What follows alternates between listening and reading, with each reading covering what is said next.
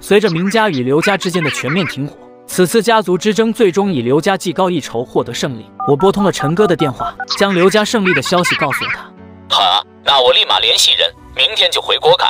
时间来到晚上11点，刘总将我叫到了他的专用吃饭包厢里。皮炎紫，这次的事情多亏了有你帮忙，要不然我们刘家还真不一定能拿下明家。有什么要求没？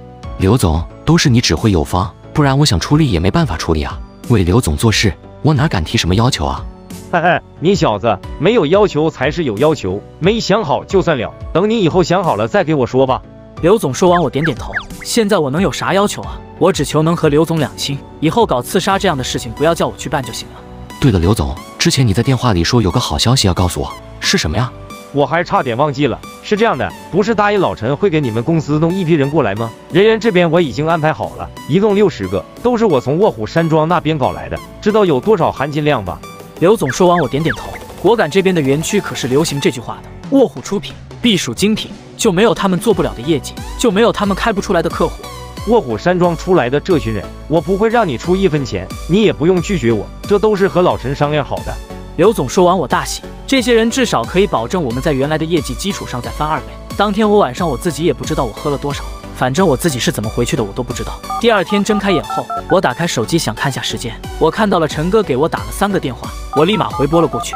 不好意思啊，陈哥，昨晚和刘总喝太多，没接到电话。没事，刘总给我说了。对了，我们就已经出发了，今天晚上10点多就可以到果敢，晚上11点到我办公室来。好的，陈哥，没问题。晚上11点20，陈哥、阿森他们等人抵达公司楼下，见状我立马带着小黎一起下楼迎接。在看到陈哥的一瞬间，不知道为什么我可能会有一种莫名的踏实感。我们一行人开着玩笑打闹上楼后，除了阿森、阿七、老王我们几个，子弹头、老钱等人都回到了自己宿舍休息。抵达公司后，见陈哥走进办公大厅后，所有人立马都站了起来，一脸恭敬地看着陈哥。大家继续工作就行，晚上组织大家团建。陈哥说完，办公室里爆发出剧烈的欢呼声。随后，陈哥带着我们一行人走进了自己的办公室。老王，你去安排今晚的团建，让大家吃饱吃好喝到。白起，辛苦你去统计一下公司这段时间的财务情况，弄好之后送来我的办公室。陈哥，那我呢？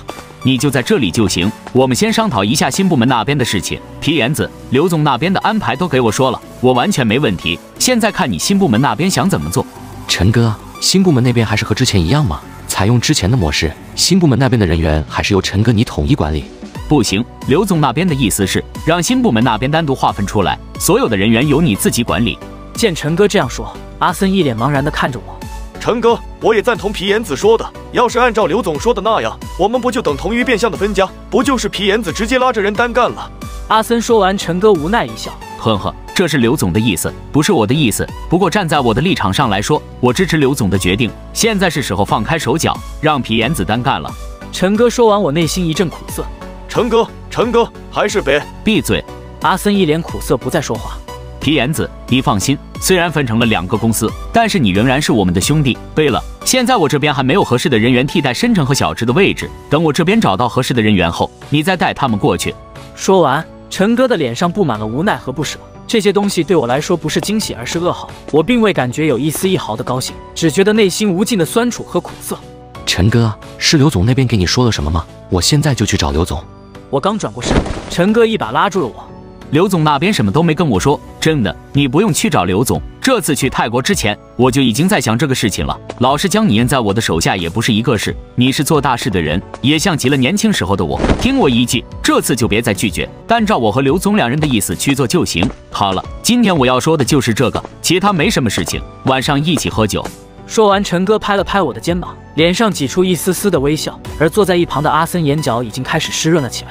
我突然发现，此刻我想说点什么，却也什么都说不出口。就在这个时候，老王推门走了进来。陈哥，晚上的宵夜都已经安排好了。陈哥点点头，一脸的无奈，点上一根烟后背靠着沙发，闭上双眼没有说话。见状，老王将目光转移到我的身上，我艰难地挤出一丝丝微笑，说是笑，其实比哭还难看。看着我和陈哥2人脸上的表情后，老王立马意识到问题的严重性，看着双眼通红的阿森低声问道：阿森，到底咋了？陈哥和皮炎子2人吵架了。阿森摇摇头没有说话。见状，老王更是疑惑，靠在我身旁坐下后，拍了拍我的肩膀，也没再多问什么。在这一刻，陈哥、阿森、老王，我们4人的距离如此的近，却又如此的远，这种死寂我实在是没办法忍受。失魂落魄地回到自己的办公室后，我瘫坐在沙发上，越想越不是个滋味。不行，我一定要找刘总问个清楚。随即我便拨通了刘总的电话。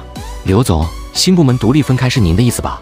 我话说完，电话那头的刘总沉默片刻。呵呵，看样子老陈也给你说了这个事情，其实也不全是。让新部门独立出来，是我和老陈两个人意思。卧虎出来的人都是业绩高手，两个部门放在一起，只会拉低这些人的价值。刘总，这我知道，我相信这绝对不是最重要的原因。的确不是，你自己也知道，这次和明家开战后，我刘家这边也是损失巨大，这些都是需要钱来解决的。我刘家现在需要这些人给我赚到这些钱，懂了吗？两个部门合在一起，我们会少多少钱？你明白吗？我明白您的意思，那您这边的预期是多少？我想两个部门没什么好可是的，我知道你要什么说什么。这个事情是我和你们陈总两人深思熟虑下做出来的决定，任何人不可以更改。我还有其他的事情要忙，挂了。说完，刘总直接挂断了电话。我愤怒的直接将手机砸在地上。吵你大爷！声音落下，我耳边传来陈哥的声音：“皮炎子，东西到了，坐吧，我们吃东西。”听到陈哥的声音后，我愣在原地。陈哥一步步朝着我走了过来，拍了拍我的肩膀，朝着我微微一笑：“好了，没事，走走。好久没一起喝酒了，今天晚上好好的喝一顿，下次一起喝酒都不知道要到什么时候了。今晚不醉不归。”陈哥说完，我便叫上小黎，两人跟在陈哥的身后下楼，直接去到了陈哥的房间。推门走进去后，阿七、阿森、老王、阿威以及小美、星星、维维他们一行人已经在等我们了。等久了吧？坐的都是一家人，随便一点就行了。说完，陈哥夹起一块肉放进我的碗里，我端起碗看着碗里的肉，眼泪差点掉落下来。阿森一个劲儿地喝着闷酒，房间里的气氛变得尴尬了起来。不到10分钟的时间，阿森已经醉得不省人事。随后，我和老王两人扶着阿森送回了他的房间。皮炎子，虽然我不知道发生了什么，但是我相信我们所有的人都希望你好好的。我们谁都没有把你当作外人，以后有什么事情扛不住，说一声，兄弟们一定到。王哥，我话还没说完，老王拍了拍我的肩膀：“走吧，别让陈哥他们久等了。今天什么都不说，好好的喝。”回到陈哥的房间后，一行人喝得正起劲。我和老王两人坐下后，一行人不断地给我和老王两人敬酒，喝到最后只剩下陈哥，我小黎还坐在桌子上。皮炎子，这杯酒我敬你，你知道吗？在你来之前，我们的生活无趣得很，干郭总、堂会枪战、这些都是我之前从未干过的事情。一个字，撑。说完，陈哥拿起酒杯，将杯口递过于我的酒杯。见状，我赶忙放低杯口。不要躲，这是你应得的。一杯酒下肚，陈哥彻底醉了，闭上眼睛后，嘴里喃喃自语道：“皮炎子，你记住，任何时候，嘎腰子集团都是你的家，我们也永远是你最坚实的后盾。